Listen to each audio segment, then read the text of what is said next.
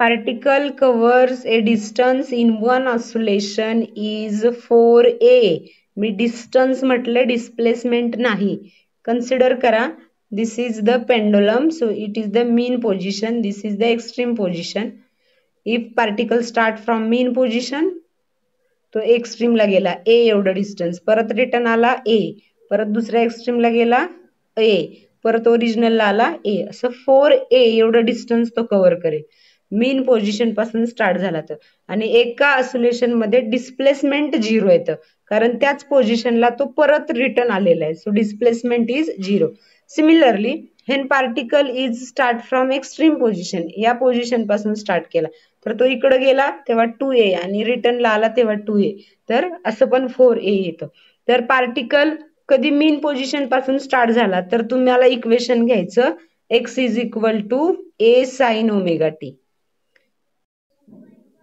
SHM चं equation काय घ्यायचं, x is equal to a sin omega T. When particle start from extreme position, x is equal to a cos omega T. हे आपलं झालेलं आहे. ठीक आहे. Then period, what is period? जसं सर्क्युलर मोशन मध्ये बघितलं time taken to complete one revolution, तसं time taken by particle to complete one oscillation in SHM. So it is called age period of SHM. So period of SHM साठी x is equal to a cos omega T. Consider करा, मी extreme position पासून particle start केलाय म्हणून x is equal to काय घेतलं, a cos omega T. तर starting time काय, 0. So omega T ची व्हॅल्यू पण काय येणार, 0. सो कॉस ओमेगा टी ची व्हॅल्यू जर 0 आली तर कॉस 0 1 असतं, कळतंय? कॉस 0 ची व्हॅल्यू 1 येते. याचा अर्थ तुमचा जो अँगल आहे तो किती आहे इथं, 0 डिग्री, कारण तो पार्टिकल काय केलाय, परत त्याच पोझिशनला आलाय. तर हे कधी शक्य आहे, तर या इक्वेशन मध्ये जर तुम्ही पुट केलं हे परत याच इक्वेशन मध्ये कॉस ओमेगा टी ची व्हॅल्यू 1 पुट केली तर तुम्हाला x is equal to a भेटते. याचा अर्थ तुम्हाला पिरियड जर काढायचं असेल, असं तुम्हाला एका पिरियड साठी भेटतंय हे, तर तुम्ही if we consider the value of T, आपण अजून एक टी ची व्हॅल्यू कन्सिडर करू. पहिली व्हॅल्यू काय कन्सिडर केली, 0. टाइम 0 असताना तुम्हाला x किती मिळाला, a मिळाला. तसं तुम्ही जर t is equal to 2 pi by omega consider केलं, so put in this equation number 1. Equation 1 मध्ये पुट करा x is equal to a cos omega T. Omega T, टीच्या ऐवजी काय पुट करणार आहे तुम्ही, 2 pi by omega. If we put 2 pi by omega, omega omega get cancel, then we get a cos 2 पाय. आणि परत तुम्हाला माहिती आहे cos 2 पाय ची व्हॅल्यू किती येते, 1च येते. So we get x is equal to again a. So in this to cases particle having displacement H, पार्टिकलचं displacement किती आहे, a. याचा अर्थ पार्टिकल जर इथून स्टार्ट झाला असेल तर तो इकडे जाऊन परत इकडे येतोय, त्यावेळी डिस्प्लेसमेंट त्याचं किती आहे, मीन पोझिशन पासून a एवढा. म्हणजे टाइम 2 पाय बाय ओमेगाला त्याचं एक ऑसिलेशन कंप्लीट झालं. काय झालं, एक ऑसिलेशन कंप्लीट झालं. Therefore we say that t is equal to 2 pi by omega is the period of SHM. कळतंय ना? आपण डायरेक्ट टी ची व्हॅल्यू 2 पाय बाय ओमेगा काढली नाही, आपण ती कन्सिडर केली आणि कन्सिडर करून त्याला पिरियड कसं म्हणता येईल, तर अगोदरचं जे डिस्प्लेसमेंट आहे तेच डिस्प्लेसमेंट तेवढ्या टाइम मध्ये आपल्याला भेटलं. टाइम 0 असताना x is equal to a होतं आणि टाइम 2 पाय बाय ओमेगा झालं तरी x is equal to a भेटलं. याचा अर्थ पिरियड ऑफ ऑसिलेशन काय आहे, t is equal to 2 pi by omega. आता तुम्हाला ओमेगाच्या वेगवेगळ्या व्हॅल्यू माहिती आहेत. कुठल्या, omega is equal to under route k bye m, इथं दिले बघा. तर तुम्ही ती व्हॅल्यू पुटअप केली तर तुम्हाला पिरियडचे इक्वेशन मिळेल, t is equal to 2 pi under route, हा m वरती जाईल आणि k खाली येईल. ठीक आहे. पण तुम्हाला आता m आणि k मध्ये इक्वेशन न लिहिता तुम्हाला SHM साठी लिहायचंय. So if we put f is equal to minus kx and magnitude जर घेतली k ची तर ती येते f upon x. So put replace दिस k bye f upon x. इथे रिप्लेस केलाय बघा, आपण काय केलं, k ला रिप्लेस केलं f upon x. Then we know that force is equal to mass into acceleration. So mm get cancel. So we get a upon x. So 2 पाय divided by under route a upon x. So हेच आपण वरती जर लिहिलं न्यूमरेटरला, डिवाइडचा जो denominator route आहे तो वरती लिहिला तर तो काय होतो, उलटा होतो. म्हणजे काय येईल, 2π√x अपॉन ए. हे तुम्हाला असंही लिहिता येईल बघा. 2π ॲज इट इज ठेवायचा आणि हा x अपॉन ए लिहायचा. कळतंय? तर इथं 2π ॲज इट इज आहे. तर तुम्ही 2π√x upon A is the period of SHM हे इक्वेशन लिहू शकता. किंवा हे पण t is equal to 2π divided by acceleration per displacement. तर तुम्हाला इथं पिरियडची इक्वेशन्स भेटली. कळतंय? So पिरियडची equation t is equal to 2π under route m upon k एक आहेच आहे, ऑलरेडी माहिती आहे तुम्हाला. हे दुसरं 2π अंडर रूट x अपॉन ए. हे लक्षात ठेवा, हे x आणि a मधलं. तर a इथं काय आहे, a is the acceleration. Small a आला तर ऍक्सिलरेशन, कॅपिटल A आला तर अँप्लिट्यूड, आणि x काय तर displacement from mean position. Then हे झालं पिरियडचं इक्वेशन. त्याच्यानंतर फ्रिक्वेन्सी, तर तुम्हाला माहिती आहे नंबर ऑफ ऑसिलेशन्स कम्प्लिटेड करायचे. सपोज एका मिनिटामध्ये 5 ऑसिलेशन झाले तर समजायचं 5 इज द फ्रिक्वेन्सी. पण हे मिनिटात म्हटले मी, आपण सेकंदात घेतो, सेकंदाचे ऑसिलेशन्स काढायचे. मग so number of oscillations performed by particle in SHM is the frequency किंवा रेसिप्रोकल ऑफ पिरियड. मग तुम्ही रेसिप्रोकल ऑफ पिरियड केला तर तुम्हाला 2 फॉर्म्युले परत भेटतील, ते उलटे. 2π काय येईल आता 1/2π. m न्यूमरेटरला होता तर m डिनॉमिनेटरला गेलं. इकडं पण 2π डिनॉमिनेटरला x डिनॉमिनेटरला. कळतंय? फक्त फॉर्म्युले उलटे करायचे, ω/2π. त्याच्यानंतर फेज. आता बघा इथं phase, phase is nothing but angle. एक लक्षात ठेवायची गोष्ट, पाथ आणि फेज याच्यात काय फरक आहे. पाथ इज अ डिस्टन्स आणि फेज इज द अँगल. हे दोन वर्ड बऱ्याचदा येतात, कन्फ्यूज करणारे असतात. तर पाथ म्हणजे डिस्टन्स आणि फेज म्हणजे angle. Then phase of SHM म्हणजे काय. आता तुम्ही जर डिस्प्लेसमेंटचं इक्वेशन घेतलं, आपलं general displacement equation for SHM, आता हे झाले तुम्हाला. तर x is equal to a sine omega T plus alpha हे जनरल इक्वेशन आहे. तर याच्यामध्ये ओमेगा टी प्लस, कारण साइन कॉस टॅन ट्रिगोनोमेट्री नंतर जो कोणी येतो त्याला आपण अँगल म्हणतो, बरोबर आहे. तर इथं जो अँगल आहे तो काय आहे, ओमेगा टी प्लस अल्फा. तर ओमेगा टी प्लस अल्फा हा काय आहे, अँगल. मग अँगललाच काय म्हणायचं, phase. So phase of SHM. So it indicate, ही एक फिजिकल क्वांटिटी आहे. So physical quantity which describe the state of oscillation. ती काय सांगते तुम्हाला, state of oscillation which give the magnitude and direction. म्हणजे कन्सिडर करा, हा पेंडुलम आहे, हा इथून स्टार्ट झालाय. पण तुम्हाला जर थीटा काढायला सांगितलं, हा थीटा आहे, तर हा थीटा काय सांगेल, तो किती डिस्टन्स वरती आहे याचा अर्थ तो काय सांगेल, मॅग्निट्यूड पण सांगेल पार्टिकलची, डिस्प्लेसमेंटची, आणि डायरेक्शन पण सांगेल कुठल्या डायरेक्शनला. तर हे कशावरून कळलं, थीटावरून. म्हणजेच इथं थीटा किती आहे, ओमेगा टी प्लस अल्फा. म्हणून याला म्हणायचं फेज ऑफ SHM.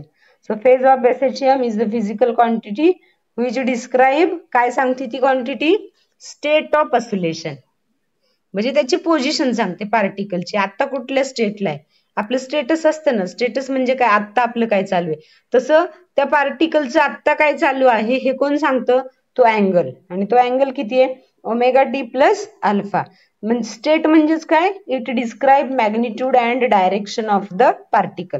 स्टेट म्हणजे काय, magnitude and direction of the particle. Okay. So omega T plus alpha is called as a phase. त्याच्यानंतर एपेक, EPOCH, याला काय म्हणायचं, एपेक. काय म्हणायचं, APEC. So APEC of SHM.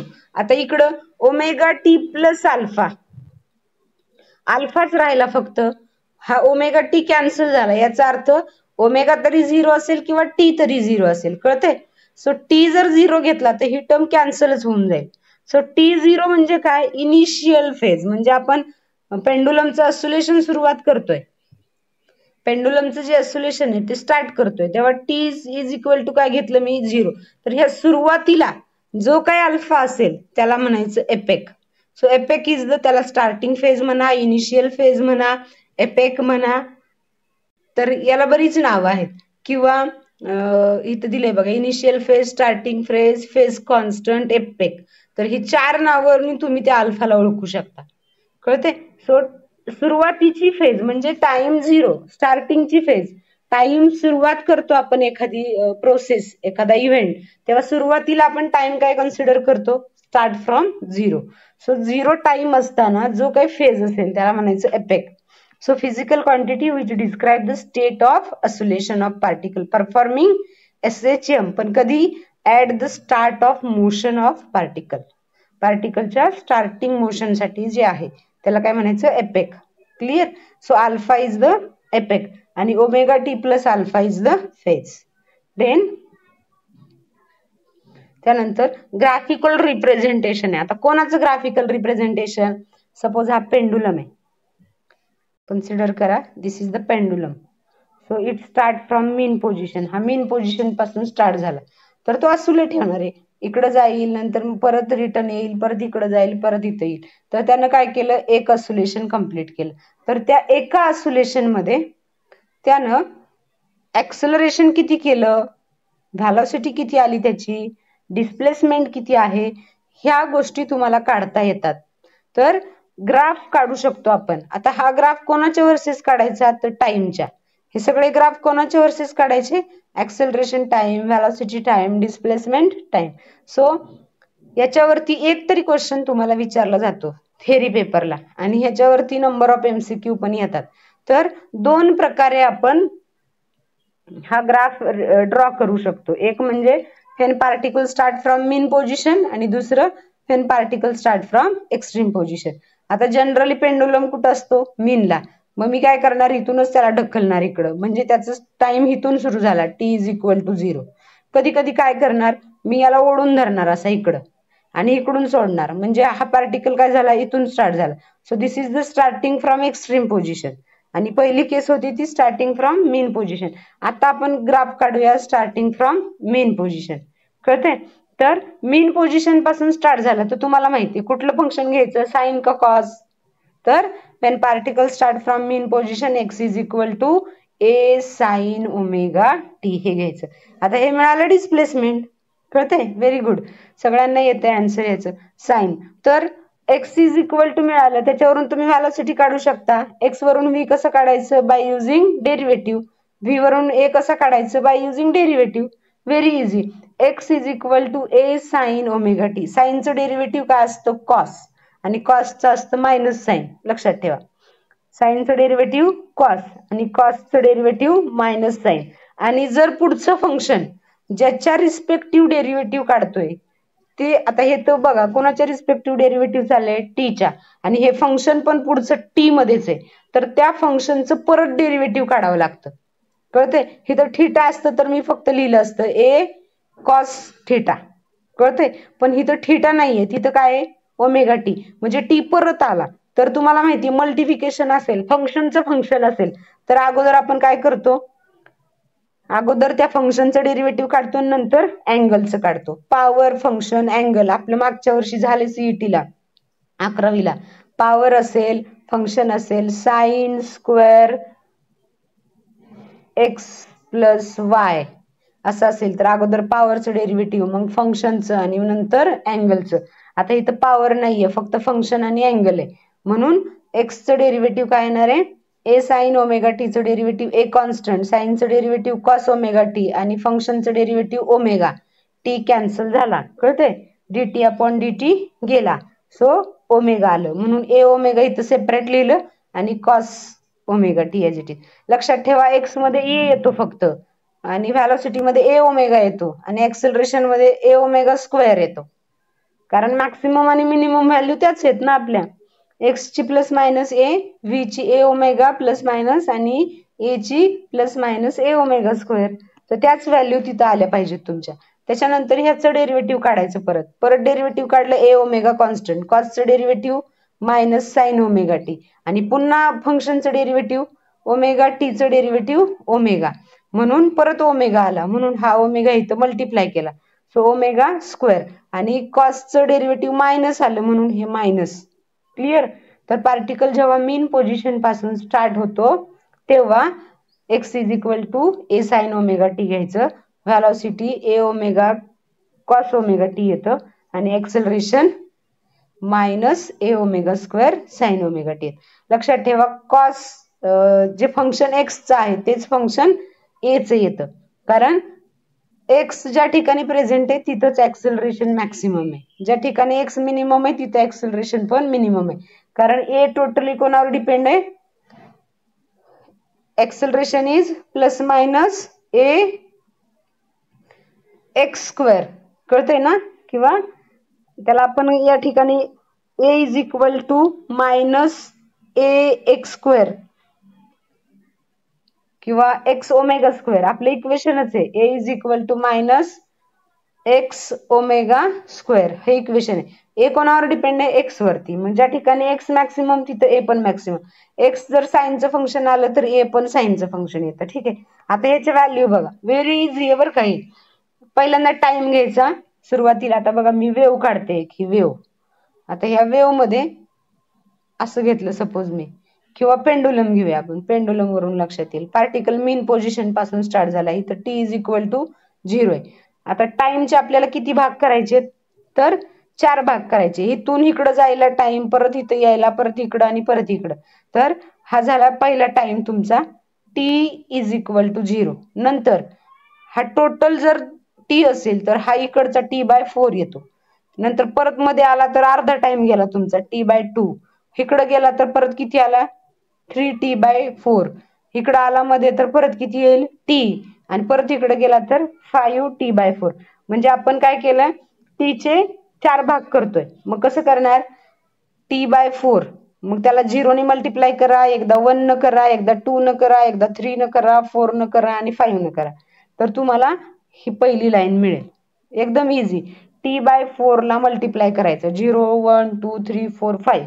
पहिला कॉलम मिळाला. टी ची व्हॅल्यू मिळाली, ओमेगा टी काढू शकता. ओमेगा टी म्हणजे काय, फेज.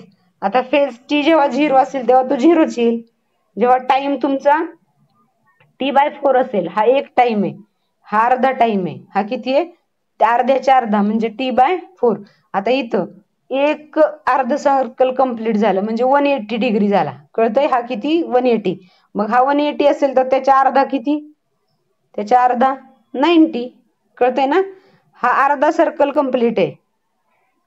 राठी काय प्रॉब्लेम आहे का सांग, अर्ध सर्कल कंप्लीट आहे 180 डिग्री. 180 च्या अर्ध काय येणार आहे, 90 डिग्री. मग 90 ला किती येणार, पाय बाय 2. कळतंय, इकडे एक कंप्लीट झालं त्याला म्हणणार तुम्ही पाय 180. परत मी इथं खाली आले तर ह्याला काय म्हणणार तुम्ही 3 पाय बाय 2. परत इथं गेले तर एक सर्कल कंप्लीट झालं, हे हाफ आणि इकडचं हाफ, तर हे 360. 360 ला काय म्हणणार तुम्ही 2 पाय. कळतंय, 2 पाय. आता त्याच्या पुढे मी अजून एक गेले, अजून अर्ध गेले वरती, तर किती येणार ते 5 पाय बाय 2. याचा अर्थ पहिल्या कॉलम मध्ये टी बाय 4 ला मल्टिप्लाय करायचं 0 ने, आणि दुसऱ्या कॉलम मध्ये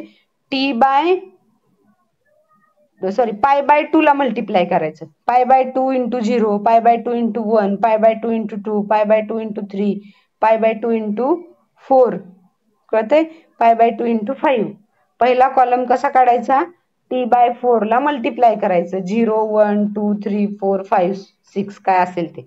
दुसरा कॉलम कसा काढायचा, पाय बाय 2 ला मल्टिप्लाय करायचं 0 1 2 3 4 5. ठीक आहे, दुसरा कॉलम मिळाला. कळतंय ना, टाइम जर घ्यायचा असेल तर टी बाय 4 चा घ्यायचा पिरियडचा, आणि फेज घ्यायची असेल तर अँगल आहे तर अँगल पाय बाय 2 घ्यायचा. देन खालचे 3 कॉलम, पहिला डिस्प्लेसमेंट, नंतर व्हेलॉसिटी, नंतर ऍक्सेलरेशन. आता डिस्प्लेसमेंट किती येईल, तर इथं एक्स मध्ये व्हॅल्यू टाकायची ह्या इक्वेशन मध्ये. तर या इक्वेशन मध्ये व्हॅल्यू पुटअप करा, ओमेगा टी ची 0 ची व्हॅल्यू टाकली, साइन 0 किती येतं 0, म्हणून डिस्प्लेसमेंट मिळालं 0. ठीक आहे, पुढे चला, पाय बाय 2 व्हॅल्यू टाका, साइन पाय बाय 2 किती येतं 1, म्हणून इथं राहिला फक्त ए, म्हणून हा आला ए. झालं, पहिल्या 2 व्हॅल्यू मिळाल्या की पुढच्या व्हॅल्यू डोळे झाकून लिहायच्या अल्टरनेट. पहिली व्हॅल्यू 0 आली, दुसरी ए येणार, तिसरी परत 0, त्याच्या अल्टरनेट मायनस ए येणार. कळते, त्याच्या अल्टरनेट 0, त्याच्या अल्टरनेट ए. म्हणजे पहिली व्हॅल्यू 0, नंतर ए 0 असं लिहा, आणि ए ला एकदा पॉझिटिव्ह आलं तर इथं निगेटिव्ह येतं. अल्टरनेट व्हॅल्यू द्यायच्या, कारण जेव्हा आपण ग्राफ ड्रॉ करतो तेव्हा 0 ला 0 असा. कळतंय, त्याच्यानंतर पुढे ए म्हणजे मॅक्सिमम झालं अँप्लिट्यूड, नंतर खाली आलं परत किती आलं 0, नंतर परत इकडे गेलं निगेटिव्हला मायनस हे आलं, कळतंय, इथं मायनस हे, परत झिरोला गेलं, परत मॅक्सिमम झालं. तर हा ग्राफ साइन ग्राफ आहे. कुठला आहे? साइन फंक्शनचा ग्राफ आहे. तर हे झालं डिस्प्लेसमेंट. नंतर व्हॅलॉसिटी. तर व्हॅलॉसिटी बघा, पार्टिकल मीन पोझिशन पासून स्टार्ट झाला तर व्हॅलॉसिटी काय असते? मॅक्सिमम. कारण पार्टिकल इथं थांबतो का मध्ये? नाही थांबत. तो कुठं थांबतो? एक्स्ट्रीमला. तर इथं एक्स्ट्रीमला व्हॅलॉसिटी 0 आहे आणि मीनला मॅक्सिमम आहे. सो मधली व्हॅलॉसिटी टाइम 0 असताना मीन पोझिशनला व्हॅलॉसिटी मॅक्सिममच पाहिजे. मग व्हॅलॉसिटीचं इक्वेशन घ्यायचं हे दुसरं. या इक्वेशन मध्ये व्हॅल्यू टाका. टी ची व्हॅल्यू इथं ओमेगा टी ची व्हॅल्यू किती टाकणार आहे? कुठं गेलं व्हॅलॉसिटी? 0. हा, इथं 0 टाका. कॉस 0 1 येतं म्हणून व्हॅलॉसिटी काय आली? V is equal to A omega. कळतंय? नंतर काय येणार? ऑब्विसली 0. नंतर काय येणार? मायनस ए ओमेगा, परत 0, प्लस प्लस ए ओमेगा, परत 0. ठीक आहे, व्हेरी इझी. पहिल्या दोन फक्त तुम्हाला काढता आल्या पाहिजेत. त्याच्यानंतर ऍक्सेलरेशनचे हे इक्वेशन घ्यायचं. ह्याच्यामध्ये परत टाकायची व्हॅल्यू. ओमेगा टी ची व्हॅल्यू 0, साइन 0 किती असतो? 0. मग पहिलं मिळालं 0. आता दुसरी काढली पाहिजे तुम्ही व्हॅल्यू, कारण प्लस आहे का मायनस हे माहित नाही. मग पाय बाय 2 टाका. साइन पाय बाय 2 इथं बघा, दुसऱ्यांदा पाय बाय 2 आहे. साइन पाय बाय 2 किती येतं? 1. आपण ह्याला ऑलरेडीच मायनस साइन आहे म्हणून हे आलं मायनस ए ओमेगा. आता पुढच्या तुम्ही लिहू शकता 0 प्लस 0 मायनस. कळलं? कळतोय का ग्राफ? तर याला म्हणायचं ग्राफिकल रिप्रेझेंटेशन. व्हेरी इझी आहे. तर ह्या इक्वेशन वरून आहे, हे लक्षात ठेवा. हे एक्स, पी आणि ए च्या इक्वेशन वरून येतं हे ग्राफिकल रिप्रेझेंटेशन. त्याच्यानंतर असंच आता ह्याचे आपण ग्राफ काढूया पुढं. तर ग्राफ दिसतील तुम्हाला हे बघा. तर हा जो कर्व आहे याला म्हणतात डिस्प्लेसमेंट टाइम कर्व आणि हा ऍक्सेलरेशन टाइम कर्व. तर हे दोन्ही कर्व साइन कर्व आहेत आणि हा व्हॅलॉसिटी कर्व आहे तो कॉस कर्व आहे. ठीक आहे, आणि ह्यांच्यामध्ये या दोघांच्या मध्ये कितीचा डिफरन्स आहे? पाय बाय 2 चा. ह्या दोघांच्या मध्ये पण पाय बाय 2 चा, म्हणजे या दोघांच्या मध्ये कितीचा असेल? पायचा असेल. तर हे विचारलं जातं तुम्हाला, एक्स आणि ए मध्ये किती फेज डिफरन्स आहे? एक्स आणि व्ही मध्ये पाय बाय 2. व्ही आणि ए मध्ये किती आहे? पाय बाय 2च आहे. आणि एक्स आणि ए मध्ये किती आहे? पाय आहे. कारण इकडून डायरेक्ट वरून होता कर्व, इकडे डायरेक्ट खालून आला. येते लक्षात? इथं असा आला म्हणजे हा कितीने बदलला? पायने, अँगल पायने बदलला. आणि हा फक्त पाय बाय 2 नच चेंज झाला. तर ह्याचं डिस्क्रिप्शन तुम्हाला खाली दिलेलं आहे. त्यानंतर हे झालं मीन पोझिशन. आता तसाच पार्टिकल एक्स्ट्रीम पोझिशन पासून सुरू झाला. बदल काय मी तेवढं सांगते तुम्हाला.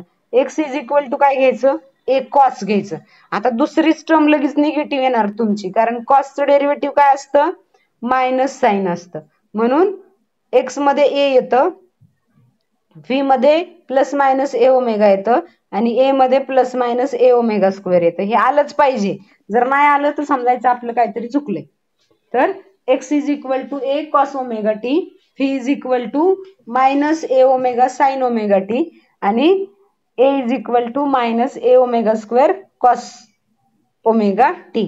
आता पार्टिकल स्टार्ट कुठून झालाय? एक्स्ट्रीम पासून. इथून स्टार्ट झालाय, इकडून इकडे गेला आणि तो इथं आला. एक पिरियड त्याचा कंप्लीट झाला. तर त्याच्यासाठी परत टाइमला टी बाय 4 ला मल्टिप्लाय करायचं. किती ना? 0 1 2 3 4 5. पहिला रो कंप्लीट. दुसऱ्या रो मध्ये काय घ्यायचं? Pi by 2. 0 1 2 3 4 5 न मल्टिप्लाय करायचं. दुसरा रो कंप्लीट. तिसऱ्या रो साठी हे इक्वेशन वापरायचं एक्सचं. एक्स कॉस ओमेगा टी ची व्हॅल्यू टाकायची. ओमेगा टी ची व्हॅल्यू पहिल्यांदा किती आहे बघून घ्या. एक्स साठी किती आहे ती? 0. मग कॉस 0 1 असतं म्हणून ही आली ए. कळतंय? तसं पुढं 0, त्याच्या पुढच्या तुम्ही लिहू शकता. त्याच्यानंतर व्हॅलॉसिटीला ओमेगा टी ची व्हॅल्यू टाका. ओमेगा टी किती आहे? 0. आता साइन 0 0च येतो सगळा म्हणून व्हॅलॉसिटी किती आली? 0. पुढची व्हॅल्यू बघा pi by 2. Sign pi by 2 1 येतं. हे साइन पाय बाय 2 टाकलं तर 1 येईल. 1 आलं तर मायनस ए ओमेगा, मग मायनस ए ओमेगा. पुढच्या अल्टरनेट 0 काढून लिहायच्या व्हॅल्यू. 0 मायनस 0 प्लस 0 मायनस असं लिहित राहायचं. आणि लास्टला ए is equal to minus A omega square cos omega T. हे ऍक्सेलरेशन साठी. ऍक्सेलरेशन मध्ये पहिली व्हॅल्यू ओमेगा टी ची 0 टाकली तर कॉस 0 1 येतं म्हणून हे आलं मायनस ओमेगा स्क्वेअर. तुम्हाला पुढच्या काहीच काढायची गरज नाही. हे मायनस आलं म्हणजे हे 0, पुढचं प्लस, परत 0, पुढचं -0. तर असं झालं ग्राफिकल रिप्रेझेंटेशन. कळतंय? तर याला म्हणतात particle start from mean position आणि एक्स्ट्रीम पोझिशन. तर ह्याच्यानंतर पुढचा पार्ट येतो सिंपल पेंडुलम. जसं तुम्ही कोनिकल पेंडुलम बघितलं, स्ट्रिंग डिस्क्राइब ए कोन आणि पार्टिकल डिस्क्राइब ए सर्कल, तसं इथं स्ट्रिंग काय करते, कोण डिस्क्राइब नाही करत, डायरेक्ट ती इकडे जाते, परत मध्ये येते, इकडे जाते. तर हा जो पेंडुलम आहे, ओढून धरला ना तुम्ही एक्स्ट्रीमला तरी तो मीनलाच येतो, सरळ येतो आणि सरळ स्ट्रेट लाईन, असं सर्कल नाही येत, तो कसा येतो, सरळ. तर याला म्हणतात SHM. हा सरळ आला ना इकडून आणि कुठं आला, टुवर्ड्स द मीन पोझिशन, म्हणून याला काय म्हणतात, SHM. तर सिंपल पेंडुलमचं जे मोशन आहे ते कसलं आहे, सिंपल हार्मोनिक मोशन आहे. बघा, लक्ष द्या, मी डायग्राम काढते. इथं ओढून धरलाय मी त्याला, हा थिटा आहे. तर हा असाच वाढवला पुढं तर हा थिटा येईल. Weight of the Bob mg, हे mg इकडं पण थिटा येईल. तर mg मध्ये इकडचा जो कॉम्पोनंट आहे हा कॉस येईल आणि इकडचा कॉम्पोनंट आहे तो साइन येईल. तर मीन पोझिशन कडे असणारा जो कॉम्पोनंट आहे ते कोण आहे, mg साइन थिटा. कोण आहे, mg साइन थिटा. आणि याला परपेंडिक्युलर असणारा कॉम्पोनंट आहे mg कॉस थिटा. लक्षात ठेवा. आता पिरियड जर काढायचं तुम्हाला झालं पेंडुलमचा, तर t is equal to 2π√L/g येतं. हे तर इक्वेशन सगळ्यांना माहिती, आपण 11वीलाच वापरले. तेच इक्वेशन इथे येणार आहे, t is equal to 2π√L/g. Simple पेंडुलमचं motion हे सिंपल हार्मोनिक असतं. कोनिकल पेंडुलम नाही म्हणते मी, कुठला, सिंपल. आणि ह्याच्या पुढे अजून एक टर्म येते, ज्याचा पिरियड 2 सेकंद आहे, किती, 2 सेकंड, त्याला सेकंड्स पेंडुलम म्हणायचं. काय म्हणायचं, सेकंड्स पेंडुलम. तर ह्याच्याशी रिलेटेड आता काही MCQ आहेत ते बघते. आता 5च मिनिट राहिले, त्या 5 मिनिटांमध्ये जेवढे काही MCQ होतील ते मी घेते आता.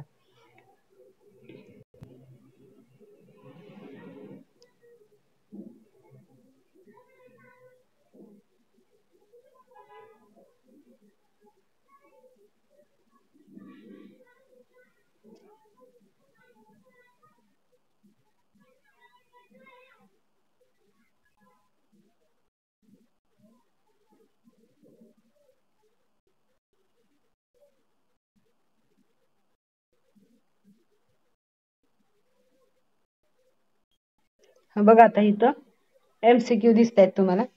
तर हे जे MCQ आहे ह्याच्यामध्ये बघा, the length of seconds pendulum on the surface of earth is 1 metre. The length of same pendulum on the surface of moon where acceleration due to gravity is 1/6 of g on the surface of earth. Very easy. आत्ताच formula मी वापरला होता तुम्हाला. कुठला formula, t is equal to 2π√L/g. इथं संबंध कोणाचा दिलाय, 2π constant आहे, पेंडुलम तर तोच आहे, L तोच राहणार. मग राहिला प्रश्न g चा. तर g ला हा कसा आहे depend, t is equal to 2π√L/g. तर g वरती तो डिपेंड आहे. मग g साठी जर ह्याचा फॉर्म्युला तुम्ही बघितला तर पण हा सेकंड्स पेंडुलम आहे, ह्याचा पिरियड किती आहे, 2 सेकंद आहे. t is equal to 2 second आहे. तुम्ही जर या फॉर्म्युल्यात व्हॅल्यू टाकल्या, टी ची व्हॅल्यू काय टाकणार, 2π√L/g is equal to 2 second टाकलं. तर दोन्ही बाजूचा जर स्क्वेअर केला तुम्ही तर तुम्हाला इथं L इज इक्वल टू किंवा 2 गेट कॅन्सल करून तुम्ही केलं हे, तर तुम्हाला L is equal to g/π² he value भेटते. काय, g/π². तर लेंथ ही कशी प्रोपोर्शनल आहे, directly proportional to g. Length कशी आहे पेंडुलमची मी तुम्हाला आता सांगितलं. सेकंड्स पेंडुलम कोणाला म्हणायचं, ज्याचा पिरियड 2 सेकंद आहे त्याला म्हणायचं सेकंड्स पेंडुलम. बऱ्यापैकी सगळे क्वेश्चन आता हे तुमचे एनर्जी आणि ह्याच्यावरती पेंडुलमच्या पिरियड वरती डिपेंड आहेत. Very good. काही मुलांना आन्सर आलं. तर हे डायरेक्टली प्रोपोर्शनल आहे, याचा अर्थ जी कसा बदलतोय, 1/6. सो त्याची लेंथ पण कशी बदलणार आहे, किंवा ऍक्सेलरेशन ड्यू टू ग्रॅव्हिटी जशी बदलेल तशी लेंथ बदलते, म्हणून लेंथ ऑफ सेकंड्स पेंडुलम काय आलं, 1/6 मीटर. Okay, very good. तर हे क्वेश्चन्स, अशा टाईपचे क्वेश्चन्स तुम्हाला या पार्ट मध्ये आपल्याला बघायचे आहेत.